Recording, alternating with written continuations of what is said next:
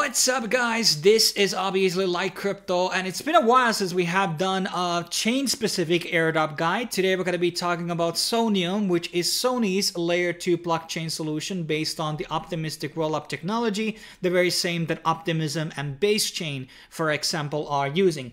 And Soneium is currently on their testnet known as Minato, so everything that we're going to be doing here today are going to be free except one of the tasks. So this is a prime opportunity for the people who don't exactly have money to farm some of these high quality airdrops. This is a great speculative entry of testnets in my opinion, because Sony already has a significant amount of brand power compared to some of the other failures of this year like Blast, Mode, and ZK Sync, which have frankly kind of underperformed. So everything that we're going to be doing here today is going to be requiring Ethereum from Sepolia testnet. And there's obviously a couple of ways to do that. One of the most easiest ones is the proof of work faucet. And this is one that I always use to basically get more Sepolia Ethereum. And the very first task that we're going to be doing is the actual bridge. And there is 2 quests included on layer 3 right now. And one of them includes basically just like clicking a bunch of random links and documentation about Soneium and their white paper. Just like click and, proceed. And then there's going to be minting of a cube. The other quest includes an actual bridging transaction. So what I'm going to be doing here today is opening up the Soneium bridge. And we have Sepolia here, and then we have Minato. When you're prompting out this transaction, especially on Rabby, it should automatically add the RPC link to your Rabby automatically for the Minato testnet. And I'm going to be adding 0.0 to Ethereum. The gas fees are actually kind of high because it's, well, apparently a lot of people are interacting with Sepolia right now. And then we're going to be hitting initiate deposit. And then we're going to be seeing a failed transaction. Let's try this again with a lower sum. Okay, it's not working. And let me try again with refreshing the page. Let's try a different number. Okay, let's try a lower number here. And let's see if that actually works out. So this is something that you can expect. I think I ran into this problem the first time I was doing this. So right now, there seems to be some type of problem. Here I have a transaction that I did earlier. So try it out till it works basically, and that's basically what I have to say about the testnet. And let's see if I actually can verify this transaction and proceed, since I have already done this earlier. Then the second thing we're going to be doing is joining the Discord. Now inside the Discord, there's actually a couple of pretty interesting things here. So number one is the Soneium roles. And one of the things that you need to do actually on the waiting room, the bot actually talks about going into level 4, and this allows you to go to the main server. I don't know it's an actual separate server or is it actually just a different room, but this is going to be one of the tasks you definitely want to do. Do not spam here because, as it says, you might get banned with no appeal. And as we were looking just a minute ago, there's also this role known as Gen S, Soneium community members known as Generation Soneium. I believe that might be one of those ranks that you definitely want to get, except that you get automatically when you're going to be joining in, or actually you don't. So these 2 roles might be one of the criteria for the speculative airdrop. Once again, Soneium hasn't really told us what they are going to be doing. I think everybody has an expectation that there's going to be an airdrop. It's a Japanese company, so there isn't exactly same types of restrictions of doing an airdrop, but it's, once again, Japanese, so airdrops may not be their, prerogative to basically go with. But there's also potential that maybe they are going to be considering an actual pre-sale. If we look at Sui, for example, it was a really good deal. So getting into a pre-sale is a position that you can, one, sell, and likely is going to be making you money for this as long as the tokenomics are good. So basically there's going to be a couple of cents in gas fees and basically to mint out these 2 cubes.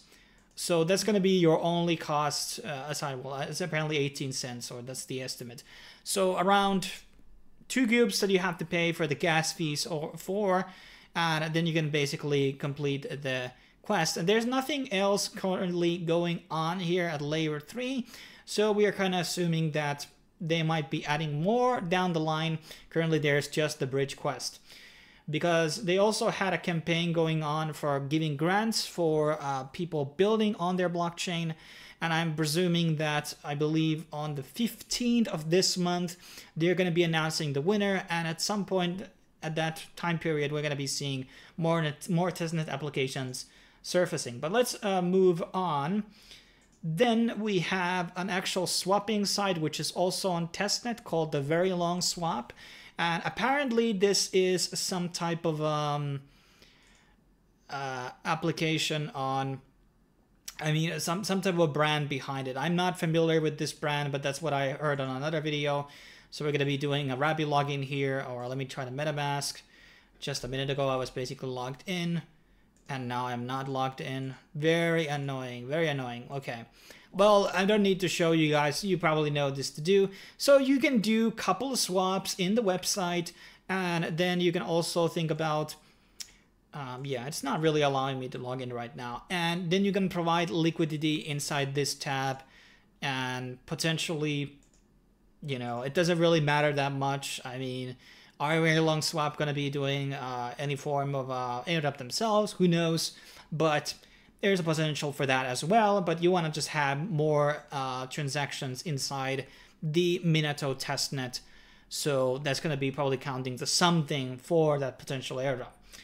Then we got a couple of other entries which are obviously building out. I don't know if there's anything that's currently launched besides, but we can see that there's a lot of already established crypto things here on the list. So I'm presuming that there's going to be more dApps coming out in the future. So pay attention to these applications over here and some type of quests that they may have with Soneium down the line. And then we obviously have the classical third web platform where we are able to deploy all types of different smart contracts and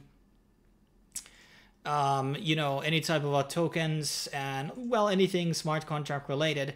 And I believe there's also support for Minato right now. Let me actually get us logged in here. It doesn't seem to be wanting to work just when I'm actually, you know, filming videos. It's always happening this way. But inside this platform, as we have covered on the previous videos, you're able to deploy, you know, let me actually go to contracts. And here should be a deploy button if it wants to load on this century. Yeah, it is just really wanting to be retarded right now. But basically there are some default contracts that you can just click and deploy on Minato. And then maybe that will also count to something, but not always. And the very last thing we're going to be covering here is Yay. Yay Space is basically one of these staking platforms which allow you to farm multiple different points, and this is associated with a Soneium. And currently we have a question mark thing over here on both of the Stakestone and Kelp. Stakestone is currently already filled. There's only around 850 Ethereum left for Kelp. And Melo is going to be launching soon, which also is a Soneium partner. So you might want to wait for that one perhaps. But I'm already putting money on my other account on this Kelp one. And by the way, my code is JCMX7. And you're going to be getting a 5% bonus gold, apparently, if you're going to be using that code to sign up. And here they say Yay Gold, question mark, Kelp Miles, Linea LXP, Scroll Marks, Eigenlayer, Kark XP, and Kelp Infra Partner. And it's kind of like goes without saying that the question mark here could definitely be Soneium, especially when the Melo one comes out. So I believe that's going to be at least having Soneium. So this is another one where you can farm multiple different points at the same time and potentially participate on the Soneium Airdrop, as they are adjacent project to that. However, all of these transactions on Yay are going to be happening on Ethereum mainnet, which gas are kind of going up a bit with these crucial instable times. So that's basically what we have right now, and I'm sure there's going to be more things coming into Soneium as the time goes on. I quickly, briefly talked about the Soneium Spark, and that's going to be, you know, the incubation program, and that's going to be bringing new apps into the platform which you can interact with. Because right now we got that one DEX basically and the bridge, and as far as I know, nothing else is available on, you know, on the Minato testnet. But you can bridge back and forth between the Sepolia and Minato and keep transacting with the DEX in case you get them working, and obviously participate on the Yay deposits too if you have some extra Ethereum to share. But thanks for watching, guys. Stay tuned for more chain-specific airdrop guides and general airdrop guides. I think we're going to be doing Sonic next, the old Phantom, not the layer 2 on Solana. There's 2 projects with the same name, which is kind of lame, but we're probably going to be visiting Sony and maybe Ustar also. Leave a comment down below in case you want to see guides for that. But I will be bidding you farewell right now. We'll be seeing you in the next video. Thanks for watching.